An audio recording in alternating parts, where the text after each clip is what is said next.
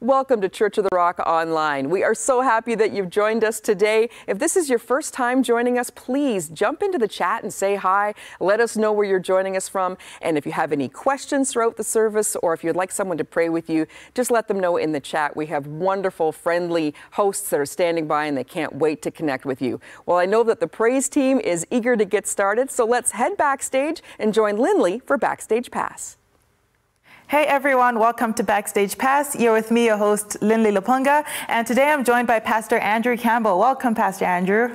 Thanks, Lindley, for inviting me. Good to be with you all. All the way from the North End, hey? That's right. So I know a topic which you've preached about both here at Winnipeg South and in the North End has been friendship, because friendship is something super important to you. So why don't you tell us, why is that a topic which you absolutely love? Yeah, for sure. So there's three main reasons. I'll get through this really quick. First, in the Gospel of John, when Jesus is talking to his disciples, he says, I no longer call you slaves, I call you my friends. So we are called to relate to Jesus as friends. Also, in the Christian life, the brothers and sisters in Christ, we are called to relate to each other as friends as well. It's not quite so clearly cut and dry as what Jesus just said, but hospitality, the idea of encouragement, and letting lawsuits go to the side. Don't even bring that up. That is all about being friends with one another. And then third, of course, is sort of evangelistic sense, being friends with the lost. I mean, most people here, and those of you watching, you are a Christian because of someone close to you, a friend that made you interested, piqued your curiosity about Christ, and journeyed with you into your salvation. Right. And it's interesting. You're someone who wears a lot of hats. You're a father, a husband, you're a pastor. But how do you make time to have all these friends? What does friendship look like in your life?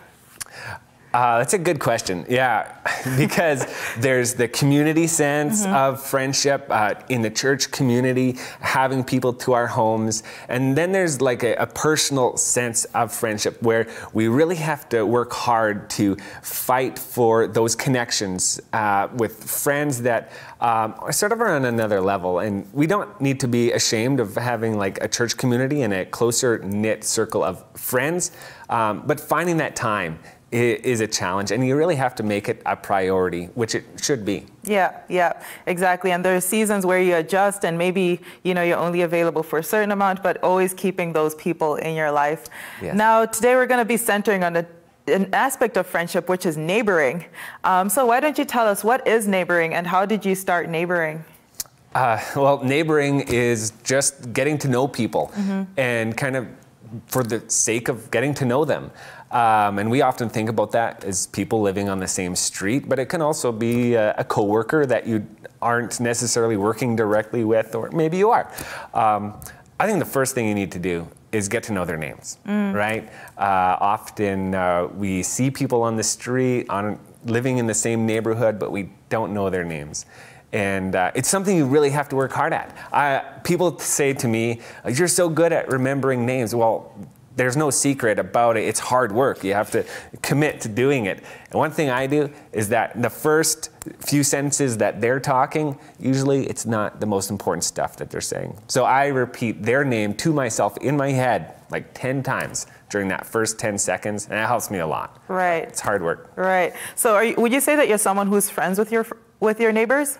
I think so. Yeah, and how did you start that? Was it awkward, or what was that like for you? Having kids is definitely helped, because they are a lot more extroverted in the community than I would naturally be.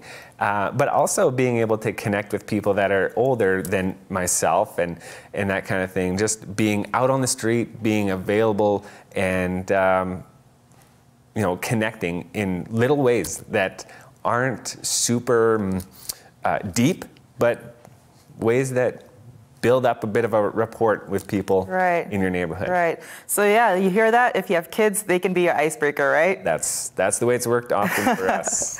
And what benefits have you seen from actually getting to know your neighbors and people in your direct community? As far as benefits, there's been a few for sure. One is just a sense of safety in the neighborhood. You know the people that are around you. You know that they generally have good intent towards you, just like I have towards them. And when we go on vacation, they look out for our property. And when they go, they tell us so we can look out for their property and that kind of thing. And it's been really great that way. You know, our kids especially have become really endeared to some of the grandparent types in the neighborhood. And just this past Monday was Halloween, and so we went walking around the neighborhood collecting candy. And a number of them had specific things set aside for our kids, more than what other kids might be getting. Wow. And you know, that shouldn't be necessarily the reason that you become friends with your neighbors, but there are benefits too. Right.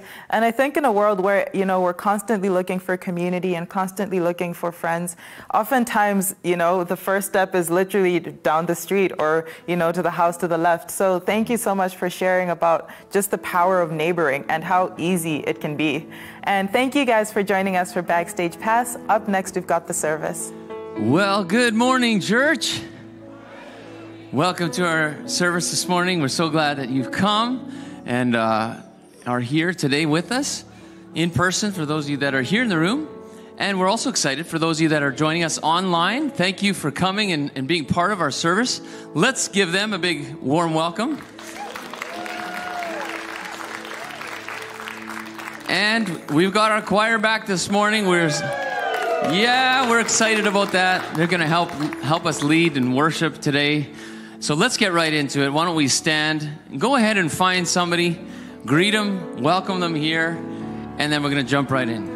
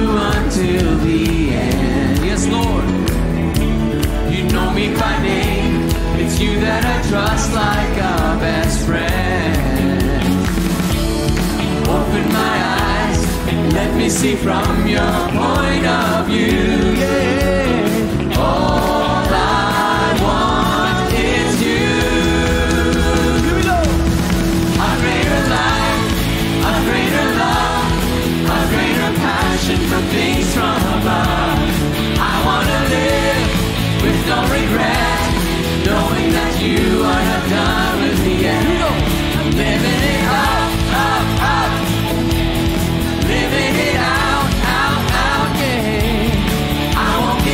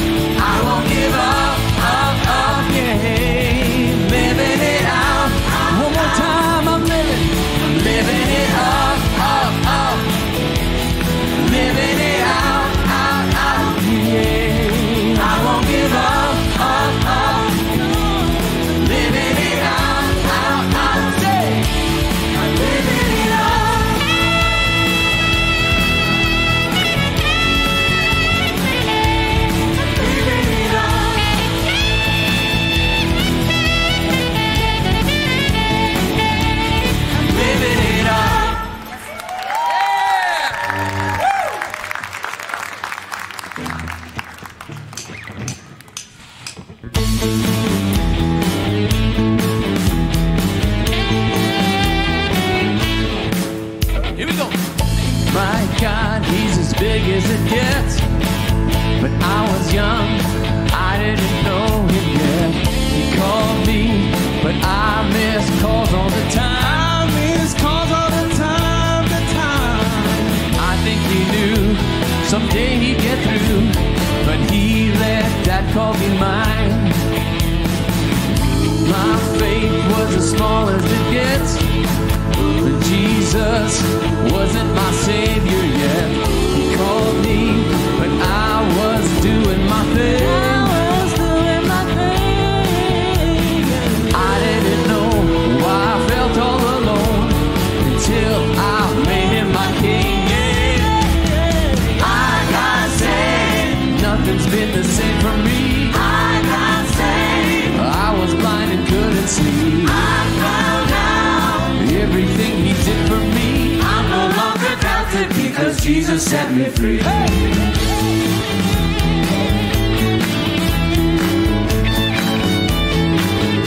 All right, here we go. My life is as good as it gets. I'm changed, I feel alive and blessed. He called me, and now I'm living for him. Now I believe, and I fall on my knees, 'cause Jesus buried my sin. I got saved. Nothing's been the same for me. I got saved. I was blind and couldn't see. I found out everything he did for me. I'm no longer captive because Jesus set me free.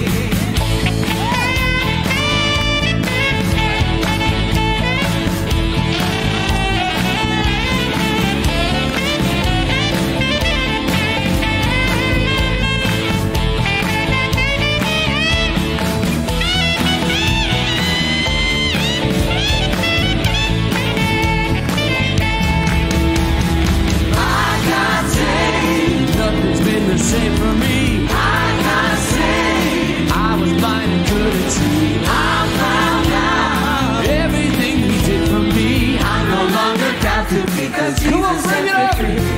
I got saved. And nothing's been the same for me. I got saved. I was blind and couldn't see. I found out everything he did for me. I found out only God knows what I need. The Spirit's got a hold on me. I got saved. He's calling out to you and me. I got saved. Now it all makes sense to me. I'm no longer captive because Jesus set me free.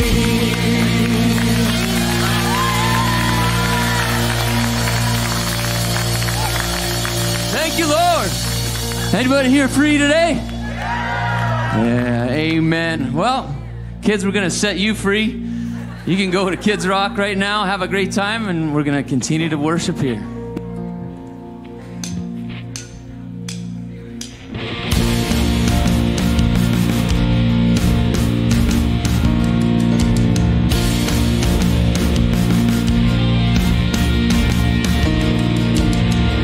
When all I see is the battle, you see my victory.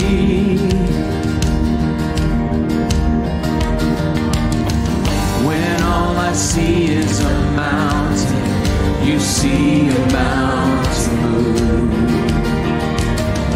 And as I walk through the shadow, your love surrounds me. Yeah. There's nothing to fear now, for I'm safe with you. Are you ready? So when I fight, I'll fight on my knees with my hands lifted high. Oh God, the battle belongs to you. Every fear I lay at your feet. I'll sing through the night. Oh God, the battle belongs to you.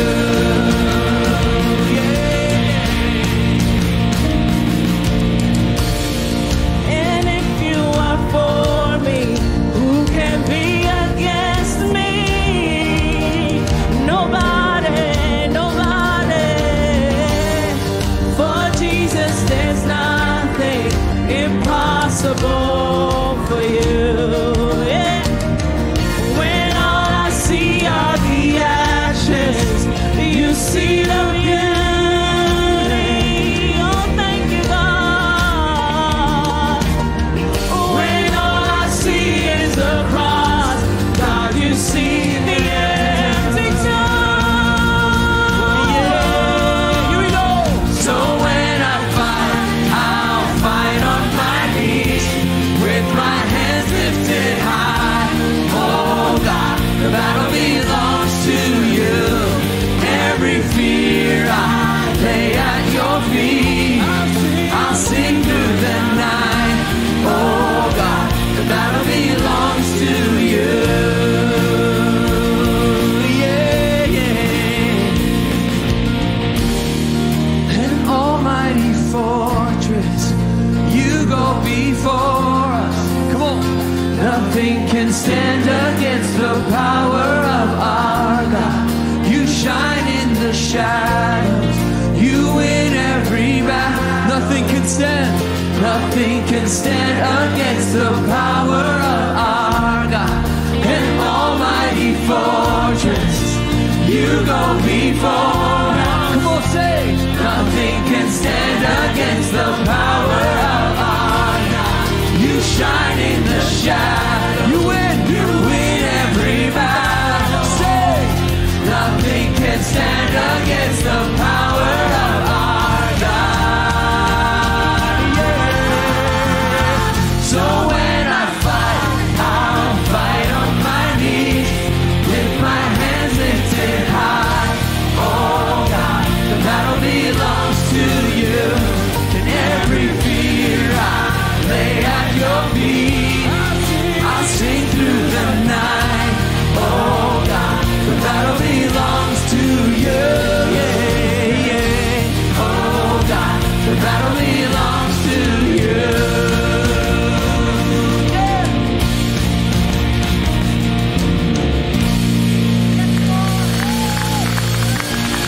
Hallelujah. Thank you, Lord. Thank you, Lord. Thank you, Lord. Well, today we're celebrating Remembrance Day. As you know, it's this week, and I want to do two things today.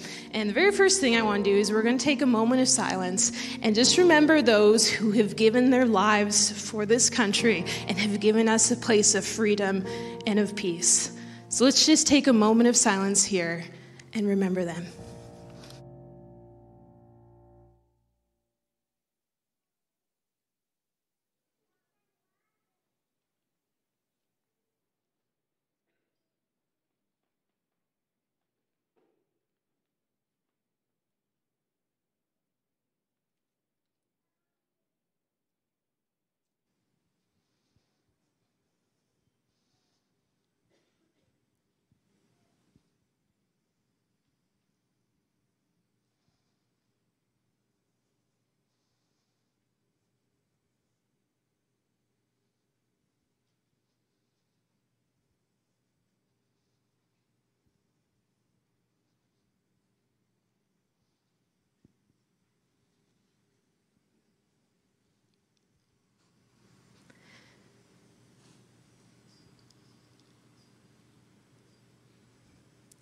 Thank you, Lord, for the lives that you have given and that you have given us, Lord, for all this time, Lord. We just are so grateful for those who sacrifice themselves for this country. And the second thing I want to do here is I want everyone who has served in the armed forces to stay standing. I want the rest of us to have a seat so we can acknowledge these people either who have been or are currently a part of the armed forces. Do we have anyone here? We have a few people here today. Let's give them a big hand, shall we?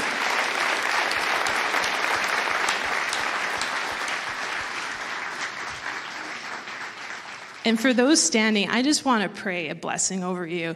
Heavenly Father, we thank you for these men and these women, Lord, who are serving for a purpose greater than themselves. They're serving for their country, and they're serving for you, Lord, because the battle belongs to you. And Lord, we are so grateful for all the sacrifice that that these men and women have done for their Lord. They've sacrificed family, they've sacrificed time, they've sacrificed so much so that you can do through them what you want, Lord. And we are just so grateful, Lord, everything they have given up, Lord. We pray your blessing over them, and we're so thankful for these men and women who are serving just for you, Lord, and they're serving for a greater cause. They're serving for their King. In Jesus' mighty name, amen. Let's give them one more hand, shall we? Thank you. Hey everyone, welcome to Church of the Rock. We're so glad that you're here with us today. Feel free to say hi in the chat. We'd love to hear where you're chatting from. And if you dressed up this week, why don't you tell us what costume did you have? Or maybe even post a picture, Exactly. even better. That would be super fun. Well, coming up this Monday, we are continuing on with our Monday night online small group. And we're continuing on with our Max on Life series with Max Licato. And we're just enjoying his studies and answering all of these tough questions. And tomorrow night, super light topic. We're going to be talking about life after death, Lindley. Wow, it's so light. Oh yeah, so heaven, hell, who goes where, what you want, everything you want to know about life after death. Max Licato is going to tackle all of those questions, and you are more than welcome to join us. Once again, that's on live tomorrow night, 8:30 p.m. Central Time at more.churchoftherock.live. We'd love to have you join us. Amber, I'm sure you're going to have such great discussions with that topic. And on a different note, seeing as we are approaching Christmas already, isn't that crazy? That is crazy, but it's November. It's that time. Yeah, so Junia Link, which is our women's ministry here at Church of the Rock, is starting off with an Advent study. So that's going to be starting this Thursday, and it's available both online and in person. So if you're in the Winnipeg area, you can always come in person. And if you're online, you can visit churchoftherock.ca/Junia for more information on how to get access there. Yeah, we'll get to the Zoom link, and then you can join us from wherever you happen to be. But it is crazy to wrap your head around the fact that we're talking Advent and Christmas already, but since that is just around the corner, we want to encourage you to save the date for a very special Christmas event that we have coming up here in person at the church. It's called Laughing All the Way with our favorite comedian, Matt Falk. It's going to be a dessert night, and that's on Sunday, December 11th. So if you're in the Winnipeg area, we'd love to have you join us. Just circle that date on your calendar. Right, and if you're not, we know Backstage Pass, we were talking about neighboring, and so maybe you can invite a few people over and watch something funny together, have your own dessert night, which would be so fantastic. I love that idea. Now, if you want to make sure you don't miss anything that's coming up over the next several weeks, make sure that you're on our email list. If you're not already receiving regular emails about what's happening online, just email me at online@churchoftherock.ca and let me know that you'd like to be put on the list, and that way you'll get the emails and you won't miss a single event coming up. And lastly, we'd like to thank you all for giving. We know that you've given so generously and faithfully throughout the whole year. And if you're new to the website and trying to figure out how do I give, you can always go to churchoftherock.ca/give, and there are instructions on how to give there. Absolutely. Well, it's time to get back into the service, so let's rejoin them for today's message.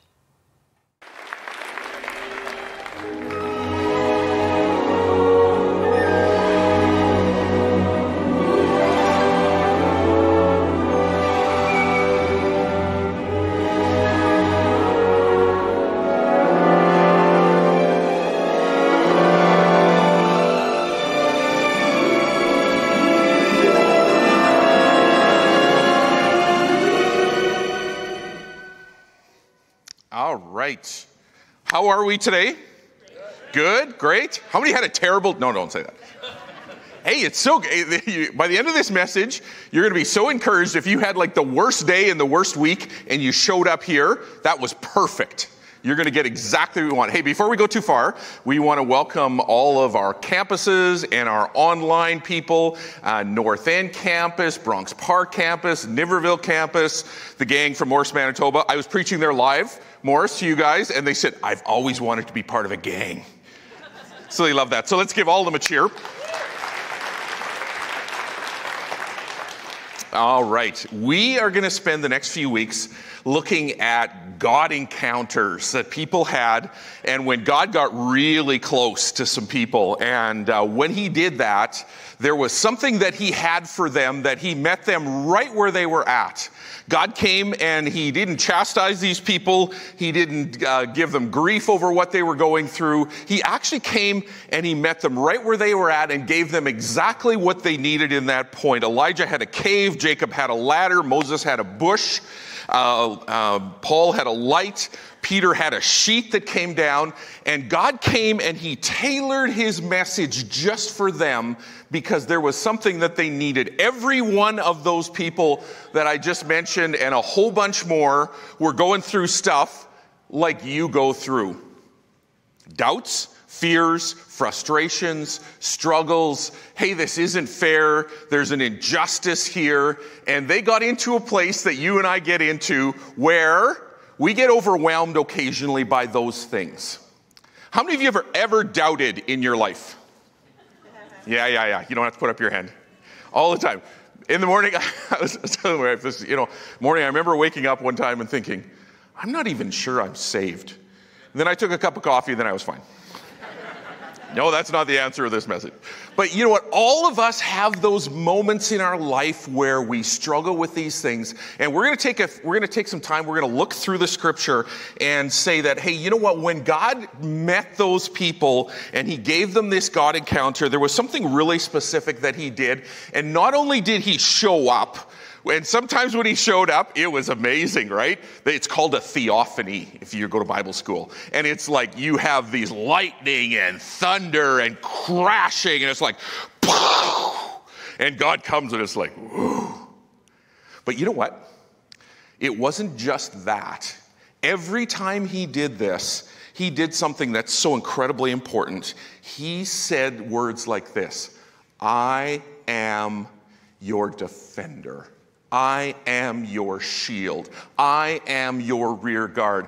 I am your strong tower. In fact, do you know that 300 times in the Bible God says, I am? 300 times. And we're going to look at actually the first time that he said that. And when he says I am, what he wants to communicate to you is, this is who I am. Now you can get this. Because this is his gift for you. When God shows up, sometimes he shows up in that big, strong way. Sometimes he shows up differently. I don't know if you've ever thought of this. When you were thinking about the resurrection, and we have these, when we do our Easter plays, there's these grand moments and everything. And I was thinking about, the Marvel version of kind of like our Easter plays that we do and everything like that, where if you're making a movie out of this, he's the resurrection and the life, right? So here is the perfect scene that he has. You can just see he's been dead for 3 days, and the rock starts moving. And there's smoke that starts happening, and there's lightning that starts crashing all over the place. And then the rock just goes, and Jesus dumps out and he goes, I am the resurrection and the life.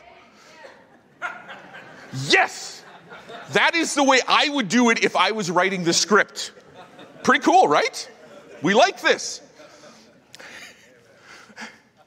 But you know what he did instead?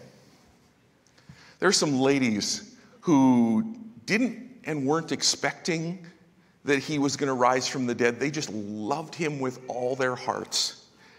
And he came almost like he wasn't supposed to, but he couldn't help himself. And he came to them. And he just said, hey, I'm alive. And it was so quiet. And it was so perfect. You see, God wants to meet you right in the middle of your doubts. And that's the first thing that we're going to talk about this week. And he's going to tailor it so it's incredibly meaningful for you. And he's going to come and meet you right in that place. You just need to be willing to take that. So we're going to take a look at Abram, who becomes Abraham, and see what his God encounter is. And as we look in the Old Testament, there are a couple things you got to remember. The Old Testament is like this beautiful room with furnishings and everything's great, but it's a little dim. And you always need the New Testament to shine the light on it, because then you get what it really looks like, okay? Everything in the New Testament points to Jesus. We got this? So that's how you read the Old Testament.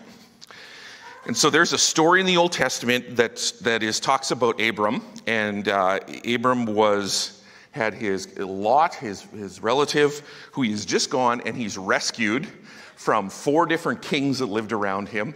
And as he's finished this rescue, we just sort of pick up the story in Genesis 14. This is going to be the precursor for us to get into where we're going. It says, the king of Sodom said to Abram, give me the people and keep the goods for yourself. Whoever was the conquering king gets to keep everything. So I'm not sure why he thinks he could negotiate, but there we go. But Abram said to the king of Sodom, with raised hand I have sworn an oath to the Lord Most High, the creator of heaven and earth. Abram didn't even kind of get God totally, but this part he got. And he said, I will accept nothing belonging to you, not even a thread on the strap of my sandal.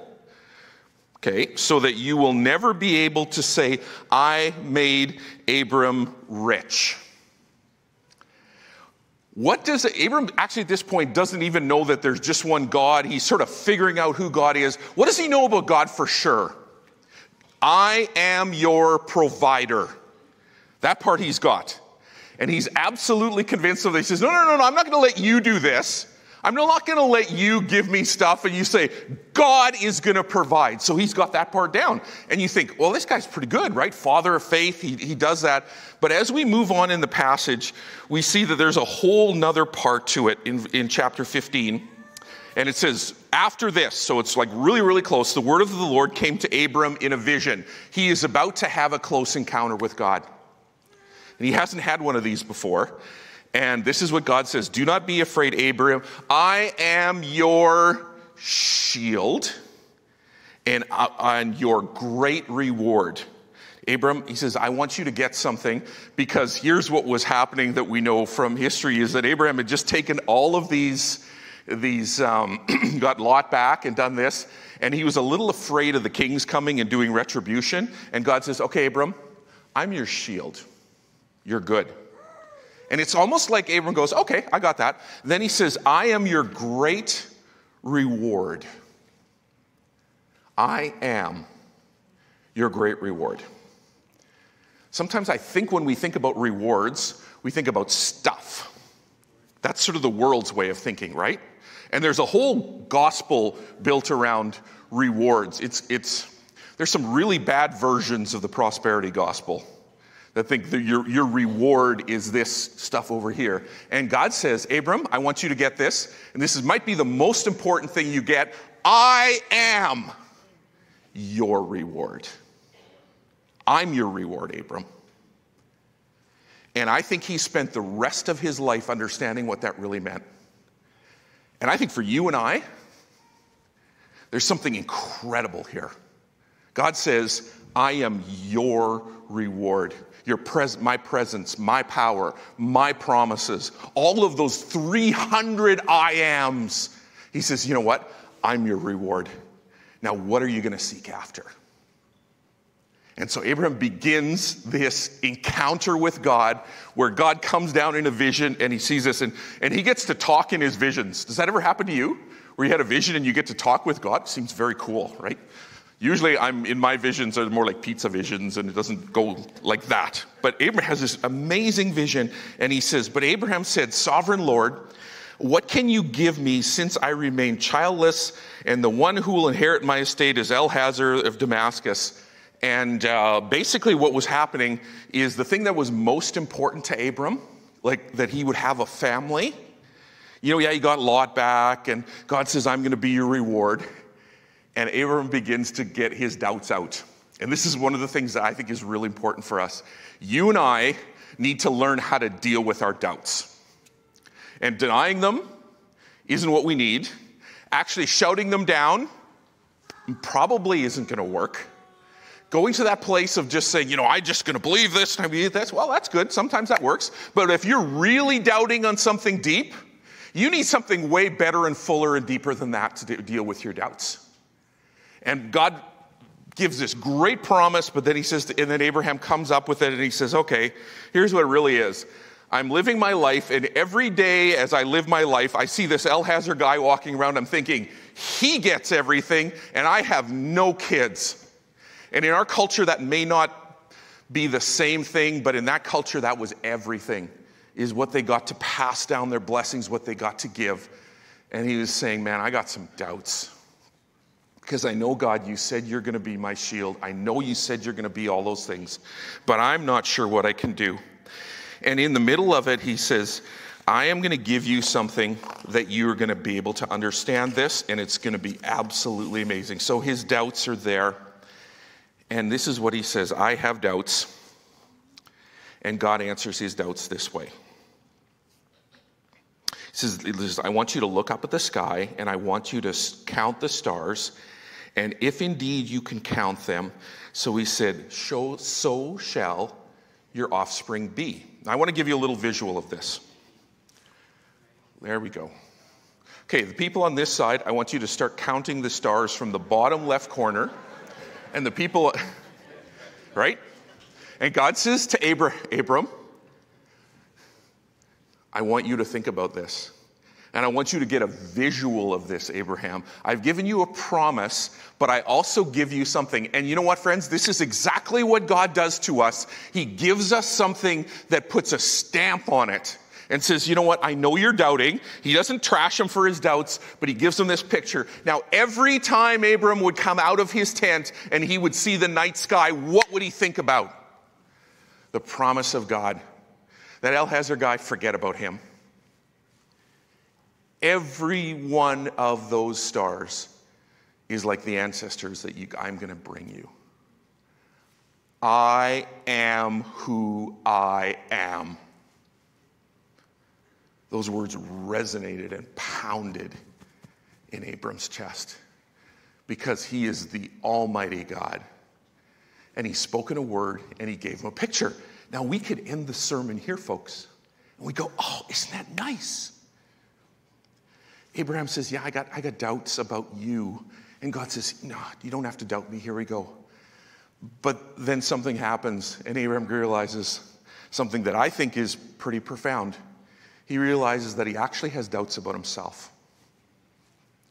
You know, I really don't doubt God as much as I doubt me. You too? Where we look and we go, oh yeah, you know, I know those promises, and I know you're this, and I know you're that, but I kind of know who I am. And I doubt myself. And in the second part of it, God gives him a second answer.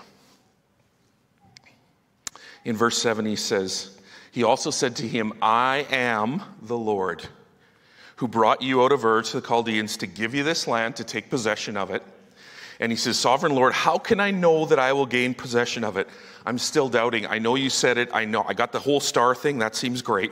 And he says, the Lord said to him, bring me a heifer, a goat, a ram, each 3 years old, a dove, and a pigeon. And he brought all these things, and he cut them in half, and he arranged them half opposites of each other. The birds, he didn't cut in half. Then the birds and the prey came down the carcasses, and Adam drove them away. So when we read this, we think, okay, that's a bit weird. That God has a very bad pet thing going on. He just but when God said that to Abram, it was very obvious what God was doing. God was said, I'm going to make a covenant with you. I'm going to make a contract with you. And basically, this is kind of gross, right? He cuts all the animals in half. And what they did, because they had a verbal society, we have lawyers and bankers that we go and we sign, and we have witnesses, and we do it that way. Their way that they did it was that they did it in an oral way, and they said both people would walk through this sort of bloody mess of the two halves. And as they were walking through, the thought on this is, if I don't fulfill my contract, I will be like this, cut in half.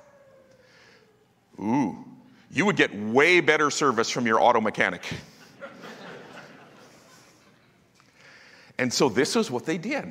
And so Abram completely gets this. He goes, okay, God's going to make a contract with me. But then the story begins to change.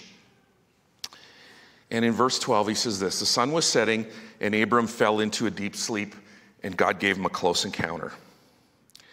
And there was a thick and dreadful darkness that came over him. And the Lord said to him, know for certain. And then he begins to tell him what the future is going to be like for this family that he's doubting that he's going to have. Know for certain that for 400 years your descendants will be strangers in a country not their own, that they'll be enslaved and they'll be mistreated. That's what the darkness is about. But I will punish the nation that serves them as slaves, and afterwards you will come out with great possessions. Hey, we know the end of the story, so we know this exactly happened. But Abram's sitting there in the middle of this dream going, wow, that's my future? And he says, and you, however, will go to your ancestors in peace, and you will be buried at a good old age, and in the 4th generation your descendants will come back to you, when the sins of the Amorite has reached its full measure. And the sun set, and the darkness fell, and there was fire, and there was smoke, and the Lord made a covenant to Abraham that he would give him this land. Now, there's a couple of things that are happening there. The first thing is this, is that God had not only given him the stars that he would look at, but he said, I want to give you something that's tangible in your culture, the thing that you know. So we have this sort of bloody trail that he's going to walk through, and it starts to get dark. And I don't know if you've ever had, it's not like some cheesy Halloween thing when you go, yeah, scream, lady, we know what's going to happen next. The guy's going to come out with a, this was like something absolutely awesome that began to unfold. I don't think this comic quite does it. It was dark, and things that they didn't expect happened. And lightning shot across the sky, and the lightning actually stood still. And there was this feeling that swept over Abram as God began to fold out his future. And he said to him, this is what's going to happen to you. And he lays out everything that's going to happen to you. It's going to be like this. Your kids are going to grow up, and one of them is going to be a doctor, one of them is going to be a lawyer. How's the nurse go? The other one's going to be an Indian chief, right? Whatever the nursery rhyme is. And as they go, they're going to do this. They're going to make the newest, greatest thing that's better than the internet. And you're going to live to a ripe old age, and you're going to have your time in St. Vital. It's going to be amazing. Where do you live? St. Vital, sure. You're going to live in St. Vital. You're going to grow old together, and it's going to be amazing. And God gives you this picture of your whole future. And there's going to be some people who spoke ill of you, and I'm going to wipe them out. Oh. That's pretty personal, right? And God lays out 400 years of this, and he says, I want you to get this. Abraham had just been given some things, God had showed him stuff, and he said, oh, God, I'm still doubting myself. And God comes and he says, hey, let me tell you that not only do I have my fingerprints all over your past, not only do I have my fingerprints all over your present, my fingerprints are all over your future. And it is already written, and it is already done. And God says, you know what?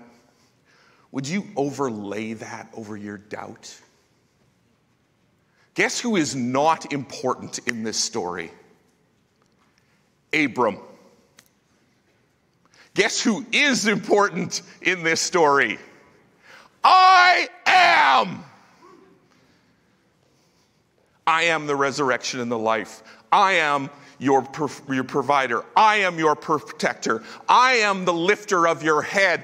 I am. And all of a sudden, who I am is not so important. Because who he is, he's the writer of your story.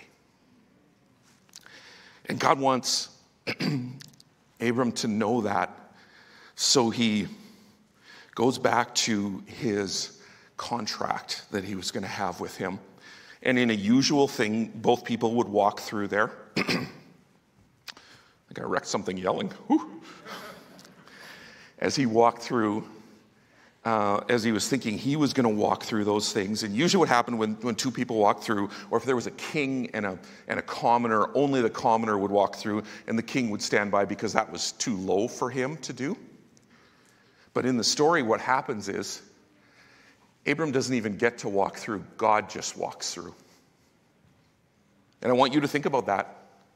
As God begins to walk through, what he is saying to Abraham, what he is saying about his promises is this. if I don't fulfill my promises, I will be torn apart. That is how sure God is. That is what the promises of God are. And he says, I will be with you. I am your rear guard. I am. And this was, I don't think we can probably get how astonishing that was for Abram in that moment. That he thought, oh yeah, I know what this is. You know, this is this thing. God's going to walk, I'm going to walk through and God's going to say yes. And all of a sudden he realized, I actually am not even in this equation at all. God's fingerprints are all over my life, all over my future, and he walks through it and he promises it. And God says, you know what? This is what you can do when you doubt. This is what you can overlay when you say, boy, I don't know about me. And God says, yeah, I don't know about you either, but okay, that was maybe Aubrey. That wasn't so much God. Yeah. But this is who I am. And in this God encounter, folks, we learn something that I think all of us can grab a hold of every time we doubt. And as you engage with God in your doubts, I want you to remember a couple of things. One first thing is this, is that he isn't somehow mad at you that you're doubting the second time and the third time and the fourth time. That he is looking to give you his truth about who he is so you can move forward in that truth. Because there's a lot of things you can look at when you doubt. And God says, I have one thing I need you to look at. I am. What is the I am in your life right now that God's wanting to show you? 300 of them. But he wants to make it personal for you. He wants to overlay it over your doubts, your fears, your frustrations, your injustice, and say, I am. Let's shine the light of the New Testament over that. As I was thinking about just getting into this, I remembered a story. I was sitting right where you guys are, Danica, and there was this lady who walked in, and I'd gone on a mission trip with her about 20 years ago. And as I was seeing her walk in, I was thinking, what's her name? And, there's like a couple of thousand of you, and I don't remember everybody's name. And this is what God did. He's super funny. I think it's very funny. He goes, I want you to go and say hi to her, and I want you to tell her, I know your name. I'm thinking, yeah, but I don't know her name. Who was this story about again? Oh, yeah, not me. Right, okay. So I walk over there, and I said, hey. And she goes, yeah, I saw you looking at me as I was coming in, and I immediately felt guilt because I haven't been at church, and I should have done this, and I should have done that. And I said, hey, you know what? God wants to tell you, Leah, that he knows your name. And I'm going, nice. And she just burst into tears because she was thinking about all the stuff that she wasn't. And what was God saying? I am your great reward. I know your name. The silly pastor, not so much. God says, I know your name. I am your great reward. So let's shine the New Testament on this. If we're talking about that, we probably have to talk about the person who struggled the most with it, seems to be Thomas. And Jesus had just been resurrected, and the resurrected Jesus was a little different than the guy that trudged around Jerusalem. He appears in places, right? This is like the 2.0. He was going on here. And so Jesus appeared to some of the disciples. Thomas wasn't there, and Thomas said, you know what, unless I put my hands in his fingernails and in his palms and in the side, I'm not going to believe. And all the people had seen him, all the disciples had seen him, and he was just like, there's no way. And he gets a pretty bad rap because it's like one instance. You and I doubt all the time. And God, and Jesus shows up in this room, and he looks at Thomas, and he says, come here. If I was Thomas, I'd be thinking, oh boy, blew that one, right? And he says, hey, Thomas, would you just put your finger right here? I think, if my understanding is that in heaven, everybody's body will be perfect except the body of your Savior who died for you, because that mark remains. And he said, put your hand here and put your hand here. And Thomas's doubting turns to shouting. And he just says, my Lord and my God. And everything changes in Thomas's life. And he becomes the guy who takes the gospel. Some of you are of Indian descent. You can trace your gospel back to Thomas because he brought the gospel back to India. In fact, he was fearless in everything that he did. That was his close encounter with God, was the moment that changed everything for him. And he actually died. This part is sort of gruesome. He actually died not wanting to recant the gospel, and they took a stake and put it right through him and through his stomach. And you look and go, oh. But here's what I want you to think about. When that was happening on earth, friends, what was happening in heaven? What was Thomas's entrance into heaven? Doubting Thomas, terrible rap, right? God welcomes him in. Now, I want to give you two things that I want to close with, and then we're going to take some time to process this. What did Thomas do that was incredibly helpful to himself when he was doubting? And the first thing is this, and it's just really basic. He showed up in the middle of his doubts. He didn't go binge on Instagram and put himself into a coma. He didn't go buy something to make himself feel better.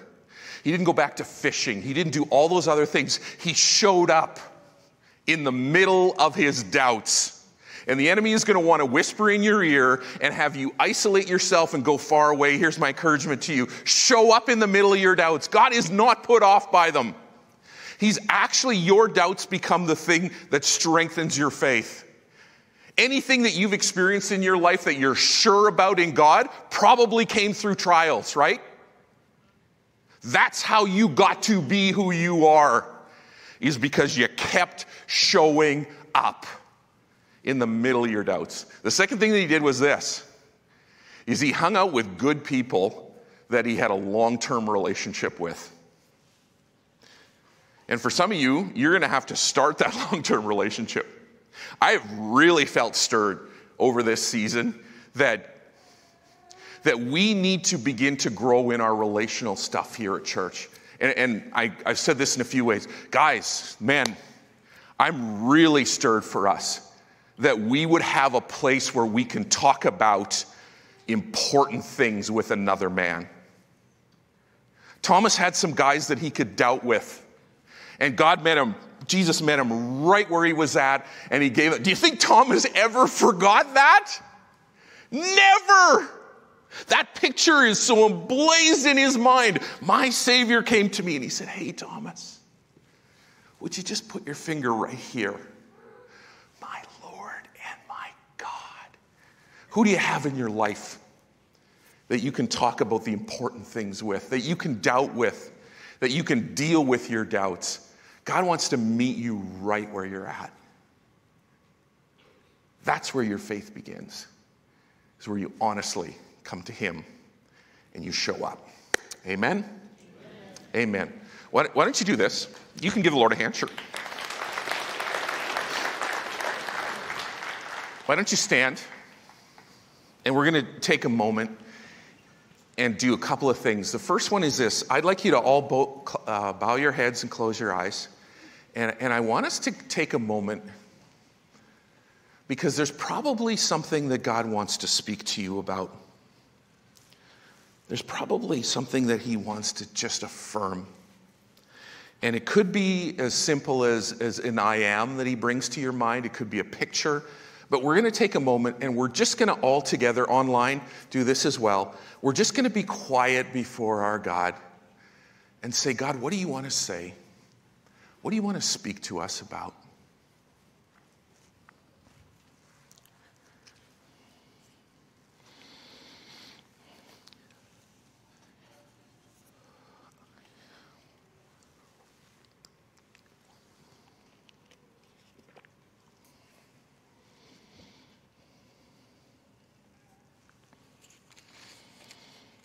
Holy Spirit, would you come and just say it, whatever it is you want to say. Speak whatever it is you want to speak. I thank you, Lord, that you are compassionate, slow to anger, abounding in love, faithful through all generations. Would you just affirm what it is you want to affirm in your loved sons and daughters today?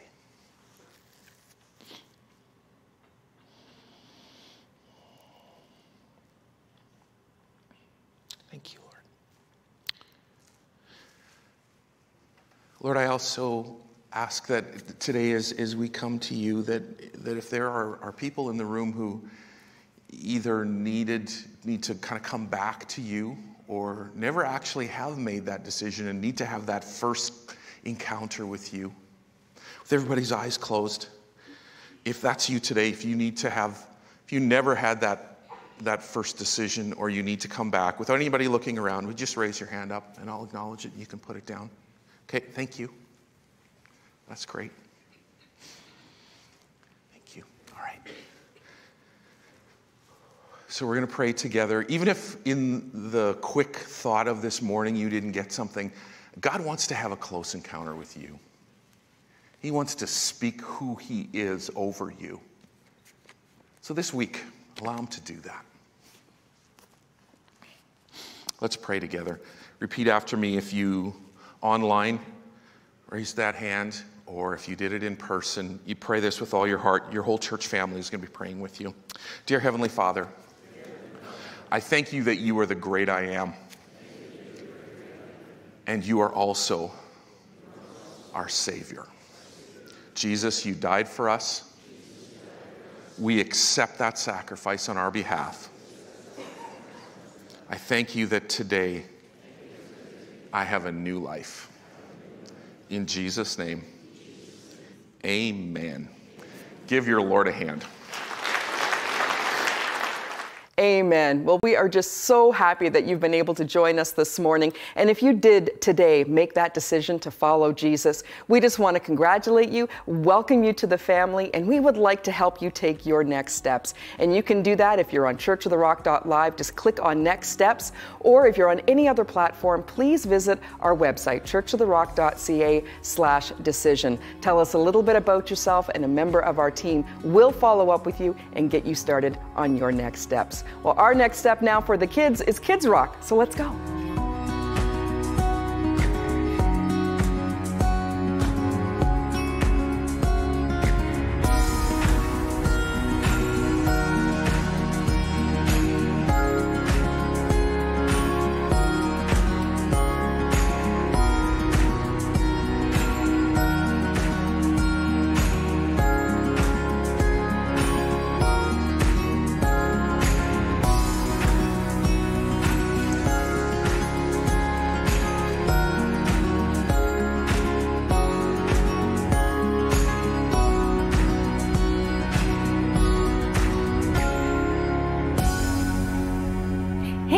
Thanks for tuning in. I'm Alfie. And I am Saul. And welcome to Kids Rock. Today's going to be a great day, so hang on to your seats, your pews, your pillows, whatever you're sitting on to watch us, because it's going to be awesome. To start us off, we're going to have a little friendly competition of who can flip their water bottle and land it the most times. Go, go, go. Okay, I clearly won. Next. Easter songs in November. God's not dead. He is alive. God's not dead. What? What are you doing? I'm starting Kids Rock. Starting Kids Rock with 17 shots of espresso? What's going on? No. It's just that I saw in your daytimer that you have a hair appointment in 30 minutes. And you don't want to be late for that, so we got to speed things along. What? Hair appointment? Did you forget that you had a hair appointment? No, I just know that hair appointments are, they're not mandatory. They're optional, so. You know what? It says right here, today, mandatory appointment. No excuses, Psalms. You've got this. I believe in you. That doesn't even look like my handwriting. I don't know who wrote that. You clearly wrote this. Anyways, what were we? You were doing, God's not dead. He's alive. Okay. Come on, God's not. Are you trying to distract things? I mean, you clearly need a haircut. are you afraid of getting your hair cut? Yes, I'm afraid of getting haircuts. My whole family is afraid of getting haircuts. Are you happy?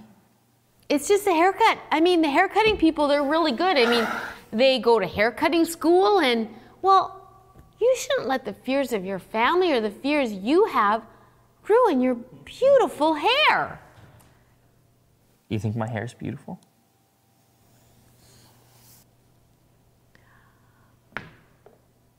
Whoa, you know, Psalms, I think you should join the kids today and watch today's Bible story. I think you might get lots out of it. All right. Well, kids, why don't we watch our Bible story together?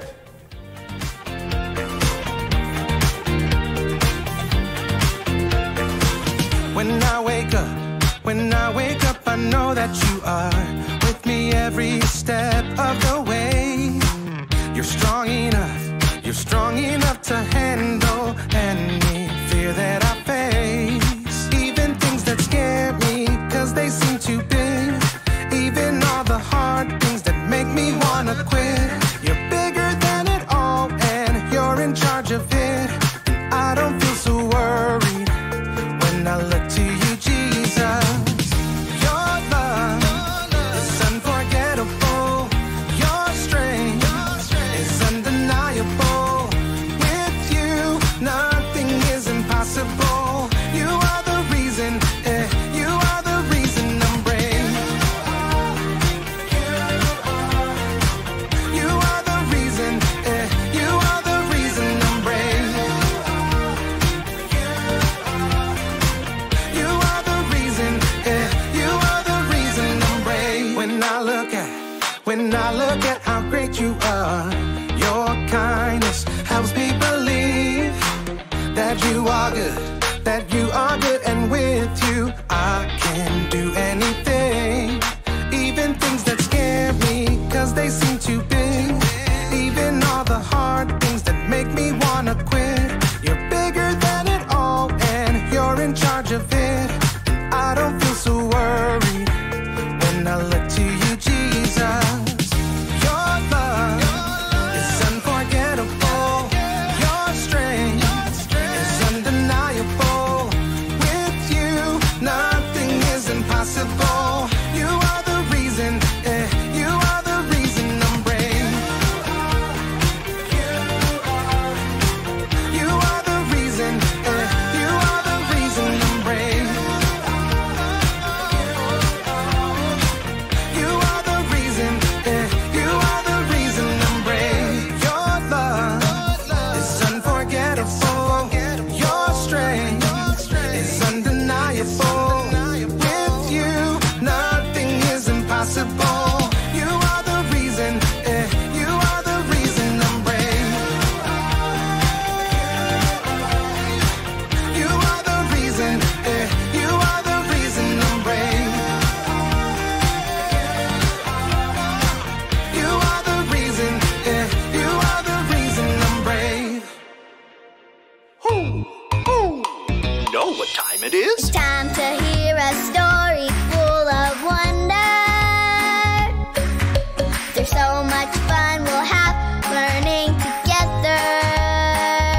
So let's go down to the clubhouse with Ollie and his friends. Let's go down to the clubhouse where wonder never ends at the Wonder Clubhouse. At the Wonder Clubhouse.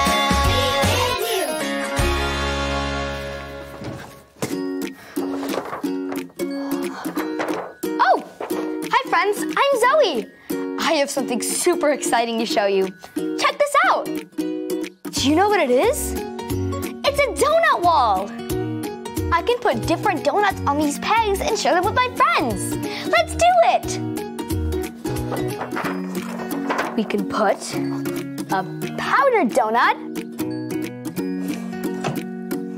here. So sugary. We can put a glazed donut, an all-time favorite, right here. We'll put a chocolate donut right here, and everyone loves chocolate. And a bacon donut. Don't knock it till you try it. Right here.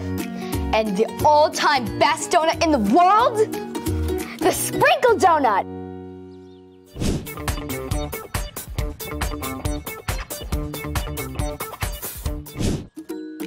And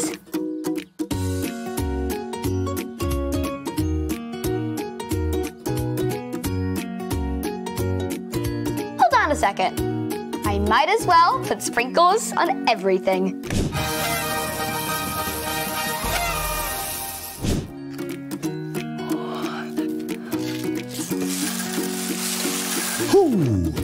It's Ollie! Hello, Zoe. Hoo, hoo. I heard some sprinkles fall, and I spy yummy donuts on that wall. Yes, Ollie. I made a wall of donuts to share with my friends, with, of course, lots of sprinkles. It's great to give good things. It's true. I know who made good things for you. Listen to this story. Just follow me through. Hoo, hoo. Follow me through, follow me through, hoo. Ollie's got a Bible story for me and you.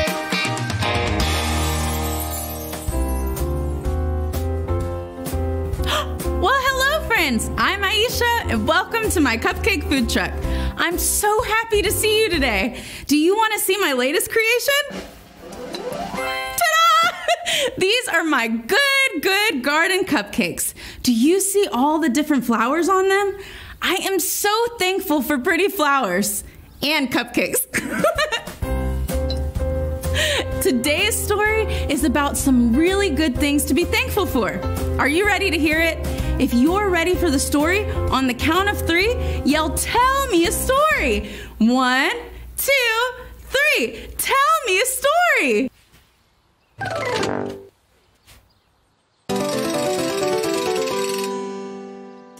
Okay, so today's true story from the Bible begins with a super amazing gift. Raise your hand if you like gifts.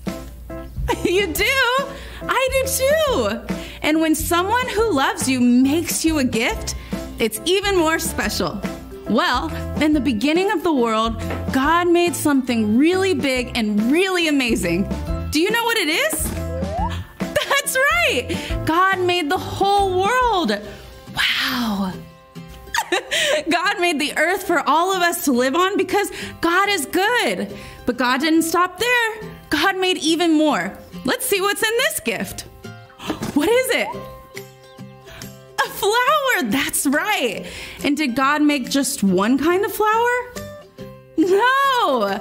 God made tall flowers and short flowers and yellow flowers and blue flowers and so many different and beautiful flowers for us to enjoy. When we look around and see all the different flowers God made, we can say, God is good. Say it with me. Who is good? God is good. But that's not all God made. Uh-oh. This one is jumping. What do you think is in this gift? What is it? Oh, yes, that's right. A frog. God made animals, but God didn't make just one kind of animal. God made sloths and butterflies and llamas and squirrels and alligators. Who made all the animals? That's right. God made all kinds of animals. When we look around and see all the different animals God made, we can say, God is good. Say it with me. Who is good? God is good. But that's not all God made. Let's see what is in this gift. Do you know what it is? That's right, a person. God made people, and not just one person, but every person in the whole world. God made each of us different and wonderful. We look different, think different thoughts, speak different languages, and are able to do different things. When we look around and see all the people God made, we can say, God is good. Say it with me. Who is good? God is good. God made the whole world and everything in it. Everywhere we look, we see good gifts that God made because God is good. Oh, hey there, Ollie. Tell me, who is good? God is good. Yes, it's true. Now let's hear it from you. Tell me, who is good? God is good. That's the truth, friends. You better believe it. Bye. So there's your story, and it's all true. God made lots of good things for you. Thanks, Ollie. Goodbye to you. Hoo, hoo. Wow, our whole world is filled with gifts from God. And when we look around and see them, we can say that God is good. I think I got the story. Did you get it? If you did, say got it. Get it? Got it! Good! I know what I'm gonna do. I'm gonna go outside and look at all the amazing things that God made. While eating one of these sprinkled donuts, of course. I'll see you next time. Bye!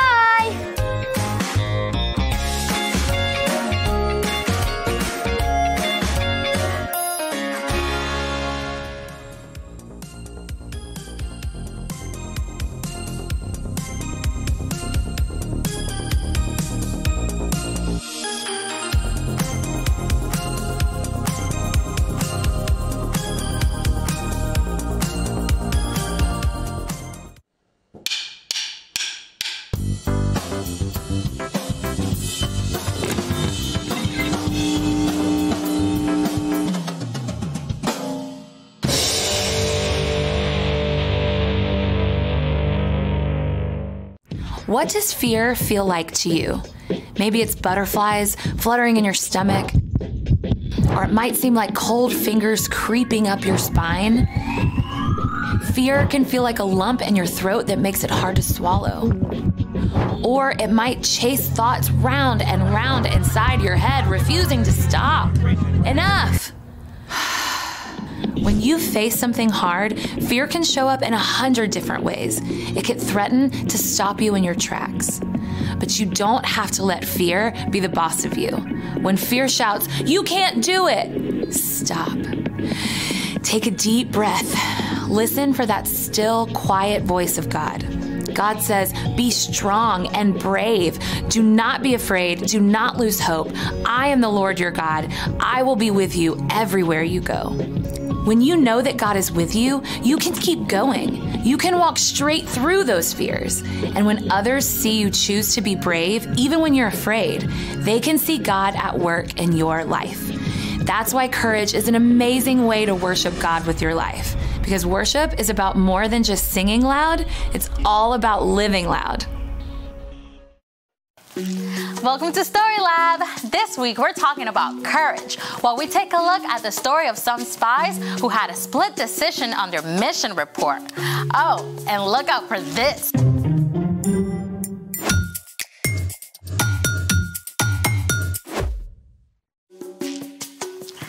Hey, I'm Amaya. And I'm Zeke. And we're talking about courage, which is being brave enough to do what you should, even when you're afraid. So, let me get this straight.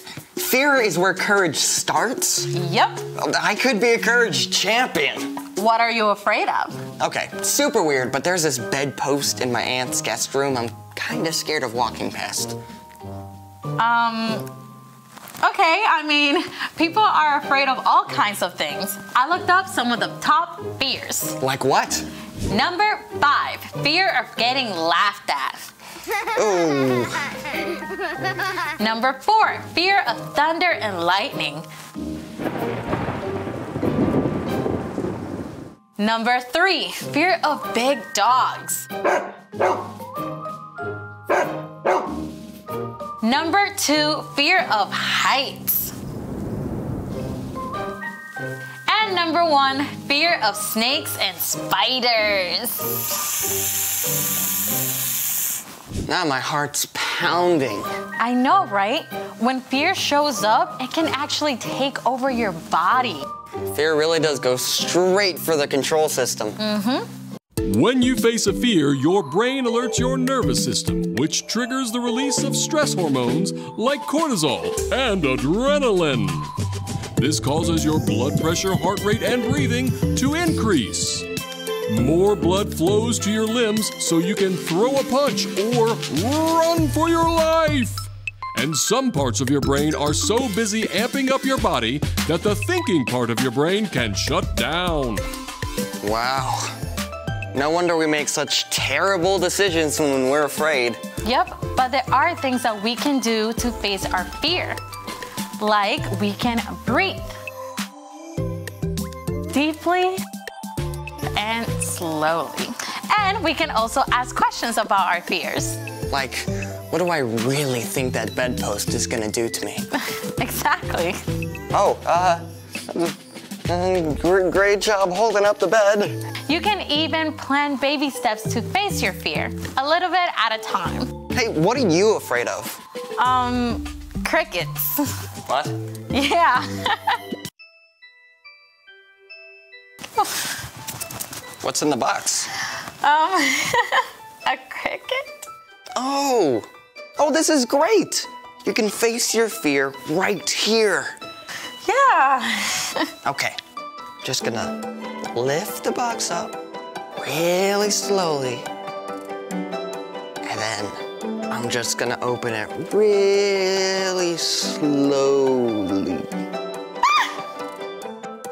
Maybe after the story. Well, okay, it's time for... The story before the story. Today, we're in the 4th book of the Old Testament, Numbers. God promised to bless the whole world through Abraham's family, the Israelites, and give them a home in the land of Canaan. God delivered them from slavery in Egypt, leading them through the Red Sea. In the desert, God showed deep love by giving the Israelites food and water.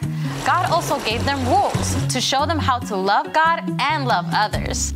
At last, God led the people to the very edge of Canaan, the Promised Land. And that's where our story starts. Let's go! Hey everyone! Hi, Brian! Okay, so about 2 years after crossing the Red Sea, the Israelites had finally made it to the very edge of Canaan, the land that God promised to Abraham, Isaac, and Jacob. God told their leader Moses, "Send some men to check out the land of Canaan. I am giving it to the Israelites. Send one leader from each of Israel's tribes." So Moses called a leader from each of the 12 tribes. Shammua, Shaphat, Caleb, Igal, Joshua, Palti, Gadi, Amiel, Sethur, Nabi, and Juel.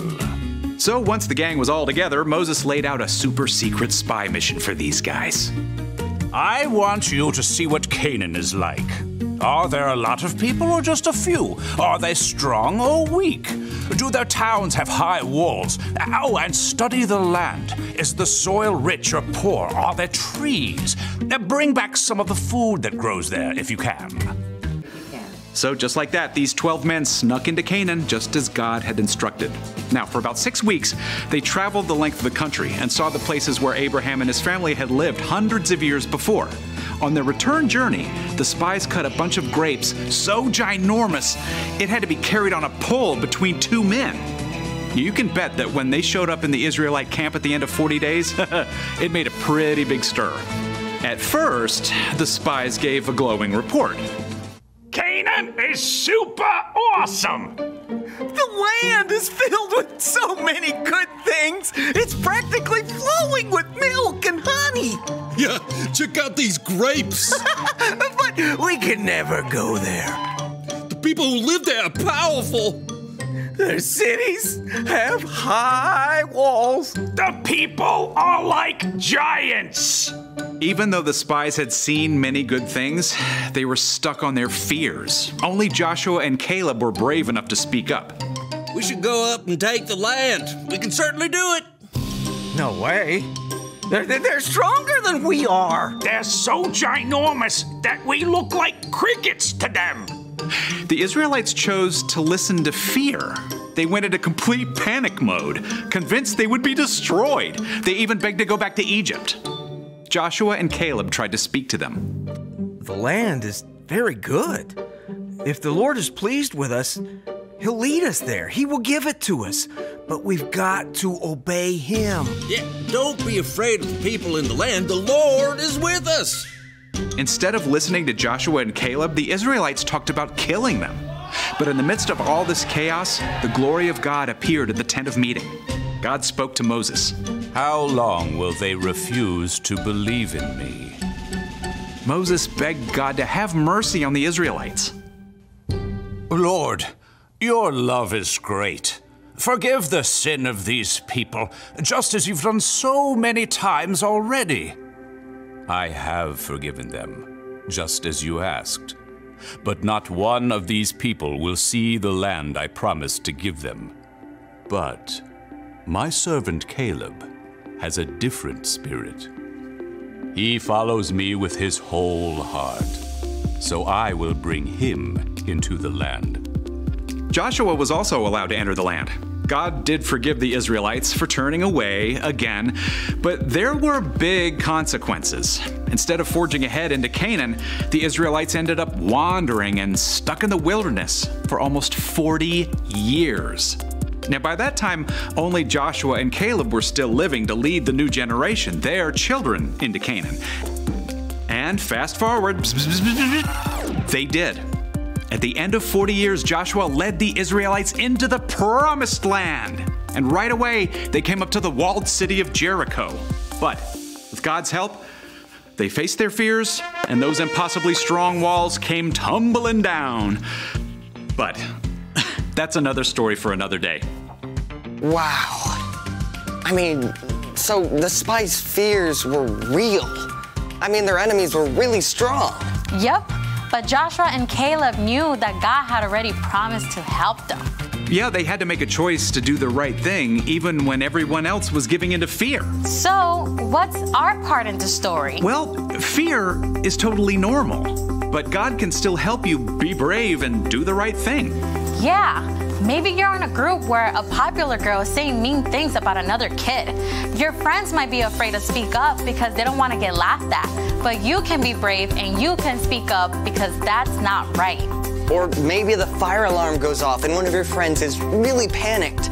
That happened in my school. Yeah, you can be the one to stop and help them calm down. Right. You never have to face fear alone. When you believe in Jesus and follow Him, God's Spirit lives in you and can give you the courage to do the right thing. Even if you are afraid. And that's something awesome to hold on to. Oh, for sure. See you next time. So here's the thing. You can do what you should even when others are afraid. Want to face that fear right now?